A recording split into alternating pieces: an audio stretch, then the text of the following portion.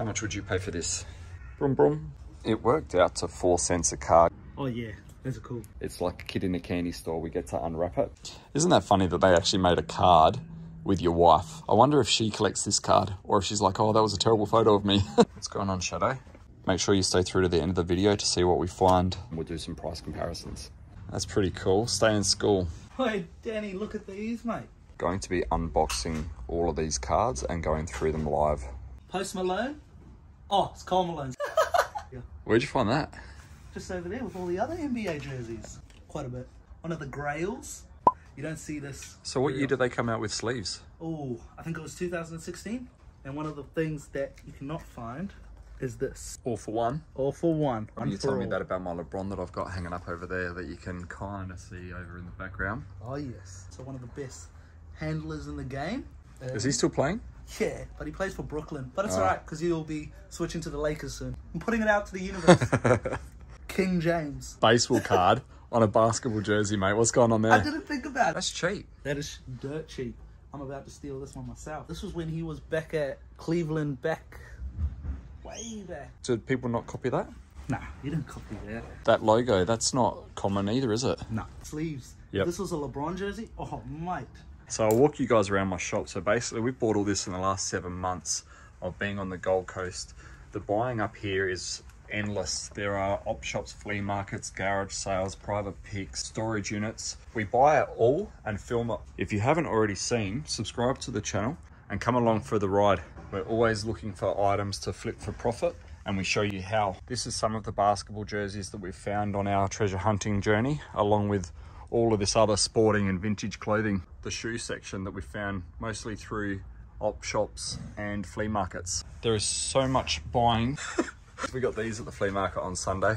What do you reckon, Shadow? We got new stock going out from the weekend's buys. One of the weekend's buys were all these basketball cards. What happened was a gentleman came in and he wanted to sell all these to me, and he said that he was only going to sell the bulk lot. There was an album which I got to see. As far as the rest, we didn't have time because we were too busy with customers. It's a bit of a gamble. There's about 15,000 cards here that I bought for effectively $600. The folder did have about 30 Jordans, which I can sell in store for $5 each. So there's $150 back straight away. Also a few sheets of Shaquille O'Neal's, etc. The reason that I was willing to pay 4 cents a card was because I saw inserts. The other thing I saw were these Topps basketball cards. This is 1996 Topps rookie year of Kobe Bryant. So if I managed to pull a Kobe card in good condition, these could be a couple of $100 by themselves. So these are the cards in the folder that I managed to get. I went through them as quickly as I could because we have about 1,000 people in the store over a period of 2 days. So we do get quite busy. These on eBay are only literally $1 to $2 cards. We've got these ones straight off the bat, and then we go to a few Kobe's. I did actually have a couple more Kobe's, but when I brought these back into my shop, I did sell a few straight away. Gold signature Shaquille O'Neal's are more desirable. These basically came out without a signature, then they came out with a silver and also gold. This is the era of cards that I used to collect when I was a kid. There is nostalgia in these cards for me. Generally you wouldn't pay as much as what I did, but I did because it's got nostalgia for me. These are the silver signatures that I was just referring to. I collected cards from 91 to 95, which is when most people did. I remember a kid in school had a Michael Jordan one of these, gold edition, and I think he sold that for like $300 in the 1990s when he found it. Quite a lot to go through, guys, but I PC a bunch of players. So PC is personal collect. Really like the look of that card. Not overly worth a lot of money, but just to have one. I also pulled the Allen Iverson rookie card. These cards literally aren't worth 10 cents each. So to try and sell these, I need to put a bundle together. I'll put those boxes in auction when they've been complete to try and sell bulk lots. Scottie Pippen. These are insert sets. These are inserts. Any inserts I'm going to put to the side and keep, along with any players that I'm able to sell separately as a single. I think that's actually an insert card. It is 4 of 8. You can buy a complete set for $20, so it's not worth trying to hold on to any of them. You just put them in a bulk lot and sell them as a bulk lot, and they've been tied in a rubber band. It hasn't really done any damage to the cards because they were only on loose. Holo jams will keep. You can actually buy a complete box set of holo jams for $150. The Jordan holo jam itself was selling for $60 by memory. Larry Bird. I actually like these jewel cards. Magic on Barkley. I don't know where. That's a Key Malaja one. The other thing some people do is they actually collect cards with their PC in the background. So when a player that they collect is in the background of another player's card, they also collect those. I do know people who do collect these particular players, so I will keep them for that very reason. All of these are base cards, so they have no value. 90% of them aren't worth anything. That's another insert. I've done a Yu-Gi-Oh! Massive haul. Magic the Gathering's another massive haul that I've had of late. But we're buying every week, so we're getting a lot of deals coming our way. What's going for $350? I've got Kieran here helping me today, guys. He's pricing stuff for us, isn't he, Shadow? I pulled these at a pick the other day. What you'll find is a lot of wealthy and affluent people don't want people coming into their homes and showing off their collections. Do they? Schuko. So German made. It's a rare car. When people do collect a specific car, generally it's because they've got the real one. I've met a lot of people. One guy bought over 500 Willys Coupes diecast cars because he had a Willys Coupe, and he got to the point where he sold his car and he sold the diecast car collection. If someone doesn't have something, if they've got 200 Porsches but they don't have this one, they're the buyer you want that'll come in and pay for something that they don't have. If I knew nothing about it, I'd pay like $5-10, but I don't know nothing about it. That's why I'm looking it up. And isn't that funny? Because as far as like a flea market seller's concerned, they just might put $1 or $2 on all their cars and put them in the bin. Yeah. As a reseller, it's worth looking up items that you're unaware of and not just putting everything in a blanket category of $1 or $2. See there, it's saying it's like quite a bit of money. But so how much is quite a bit of money? But when I look it up, nothing's coming up. Because it's rare. So yeah, have you used Google Lens? Yeah, I use Google Lens. And what did that say? Nothing. Really? Yeah, straight up. Oh, well, that's good. So where was the Matchbox one that you said was worth hundreds of dollars? Oh, $330. Okay, so that's Etsy though. So that's someone's website and that's what they're asking. Oh. That's not what it's sold for. So it's in stock. So they're asking $330 for it. So that's no different to me putting any particular price on it that I want, but not getting it. Don't I, Shadow? Hey? Say hello to Michael. Who do you reckon would win? Kobe, LeBron, or Jordan? Michael Jordan, all-time #1. LeBron James, #2. Kobe? Kobe number 1. I don't think Kobe would even have a chance against someone like Giannis. Yeah, I don't think so either. He's done a lot for the game. It doesn't make him Top 5. a top 5 player, though. He's like top 8, top 9. But you even think about it, right? Kobe Bryant versus Steph Curry. Kobe would smoke Steph. Oh, you think? Yeah, 100%. Eat him alive. What do you reckon? Hey? It was funny because I had a guy ring me and ask me if I had any Parker pens, and I still don't, but the following day I found all those pens. I thought it was good just because at least if I found some Parker pens, I'd have a board to display them on. 24 hours later. We might almost get a set out of that. We got 1, 2, 3, 4, 5, 6, 7. Oh, I've got another one in there, so that's what I'm trying to do. So this is an insert set of 8. I actually had a guy come in who wanted football cards because I've got a lot of AFL cards. So to give you an idea of the cards that we've got in store, and then all of that's full as well. And he was looking for a particular player who's his neighbour, because every time he finds a card of his neighbour, when they have a barbecue, he asks him to sign a card for him. If you're going to buy a bulk lot of cards, think about the bulk lot of time that it's going to take you to sort through them. It wasn't until Jordan came back and Kobe came into the competition where you get the value. See the difference there, guys? So standard base card, 5th anniversary card. We got the 2 versions of the Chris Webbers. One thing you do want to do is always try and put a good card on the front so people think that there could be value in here, which is what I'm always aware of as a buyer, because a lot of people come in, try and sell to me, having done the same thing. I remember going to America back in 2016, and a guy that I was buying cards off, my son bought one of the sealed packets of Pokemon cards from 1996, and the guy was selling them for $50 a pack, and he had boxes of them. And I remember saying to my son that he was wasting $50 buying a sealed pack. So these are more inserts, and that's an insert as well. And I was buying sealed boxes for $50 a box. So I was buying the likes of Teenage Mutant Ninja Turtles and Batman's. That's another insert.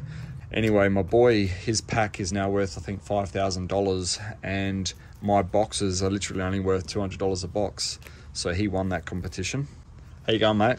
Yeah, No, you're welcome. Come in and have a look around. Those had no good players in them, so all of these inserts aren't actually worth a whole lot of money. They're still only bringing $1 a card.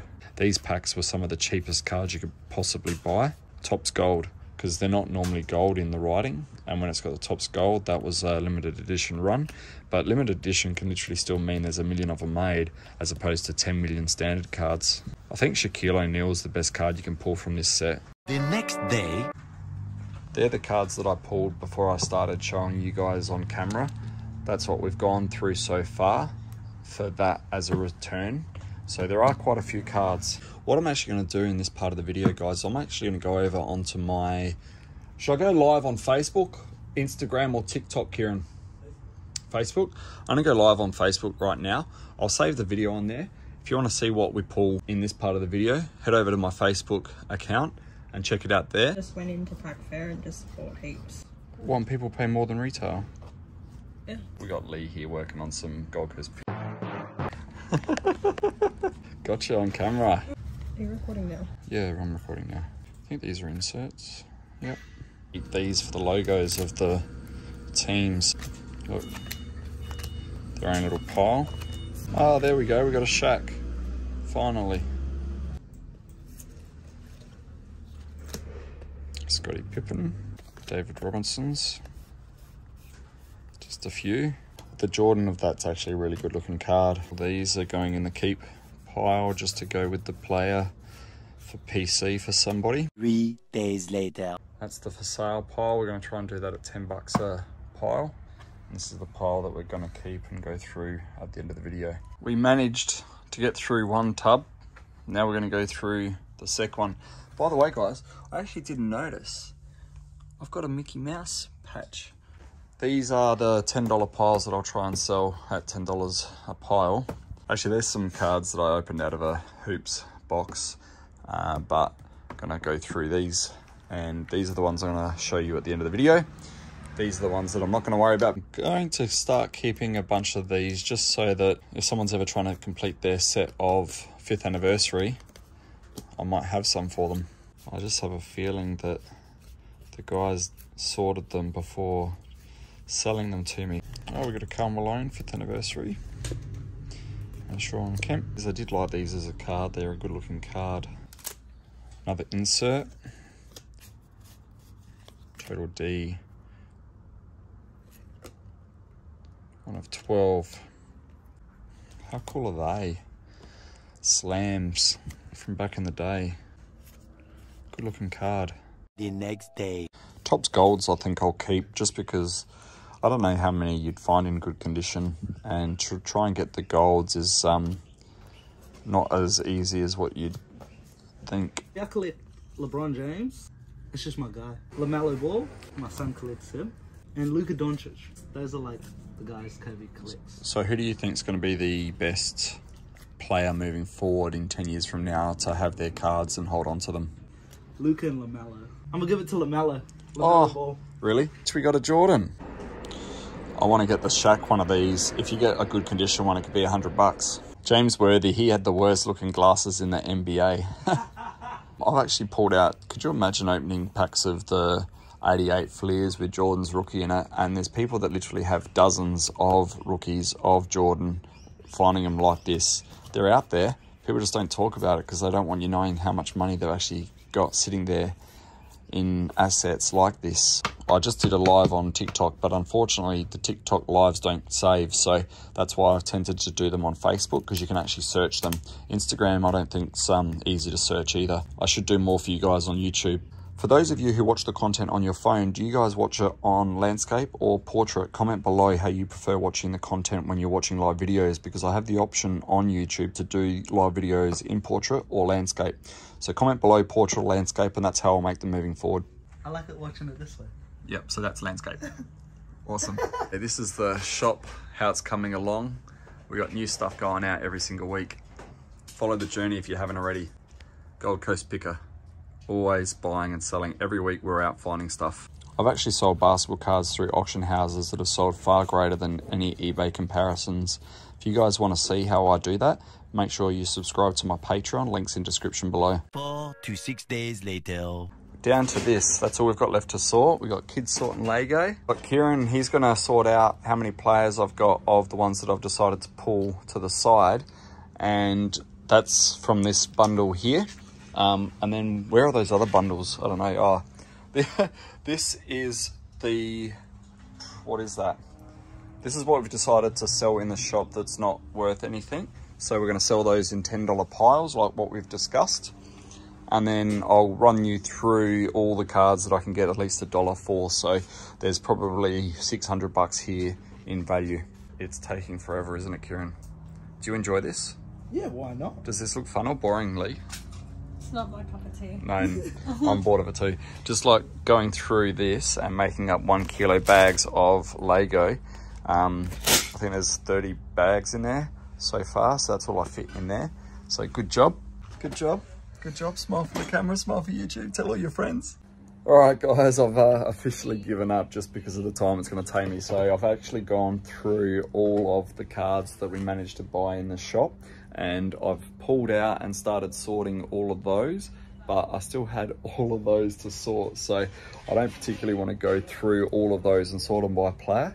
So what I'm going to do is I'll show you what I did decide to pull out and keep, and then it's a matter of people coming in store because it's just not worth my time to do that. What we started doing was going through by player, and we sorted out the ones that I was keeping aside for people that I know collect certain players. So I'll show you through quickly some of the players that we kept aside and the types of cards that we were pulling from the 90s bundle that we bought. We've got random cards that I kept, which are basically gold and silver. And inserts as well from the 90s pull all the way through. Anthony Hardaway, 97 was when McGrady was drafted. That's a 98 card of his though. Mid-90s inserts that were part of the packs. Metal Universe cards are actually a really good looking card, and if you find the Jordan of those, they do pull good money. I assumed I would have had more of his hairstyles, but unfortunately he wasn't rocking a lot of them. All of these cards here are more of the same, so there's quite a lot in there. Someone yesterday in my live video on Instagram, if you haven't seen that, be sure to check out my Instagram, it's still on there for you guys, asked me to keep aside Isaiah Riders, so I found some already for him, even Muggsy Bogues. Kieran, what was your favourite card that we pulled? What was your favourite card, Lee? Muggsy Bogues. Muggsy Bogues, because he's your height. Favourite player from the 90s? Magic Johnson. all day, every day. Did you know that? Magic. It's Magic. So you actually prefer Magic Johnson over Michael Jordan? 100%. Really? Yeah. Why? Magic Johnson was a menace. 6'9". He's LeBron James in the 90s. Come on, Listen bro. to it. Tell us what you like, who you like. Comment below. Who's your favourite player? Who's your favourite team? Who's your favourite manufacturer of card? What's your favourite looking card? We want to hear it. Leave a thumbs up. Comment below what you'd like to see moving forward. Subscribe, share it with your mates, and we'll see you in the next video.